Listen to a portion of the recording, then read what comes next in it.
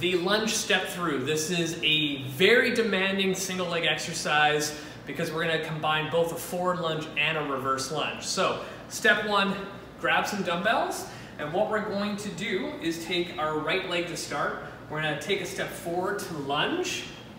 This position here, we're gonna think of pushing off to where we started, and now that same leg is gonna go back into a reverse lunge.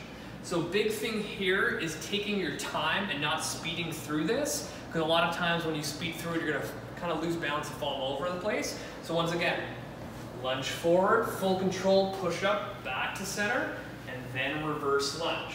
Another thing to note is when you lunge forward, you still want to take a big step, because the last thing you want to do is have it too short and now your knees are kind of going past the toe and you're kind of too bunched up. So almost think of exaggerating how far forward you go, so you have a good solid base and the knees in a better position, and then we push back, and then same thing, think of taking a bigger stride back to ensure that this front knee is not all bunched forward if you went too short, and then back up. Putting that all together, that is the dumbbell lunge step through.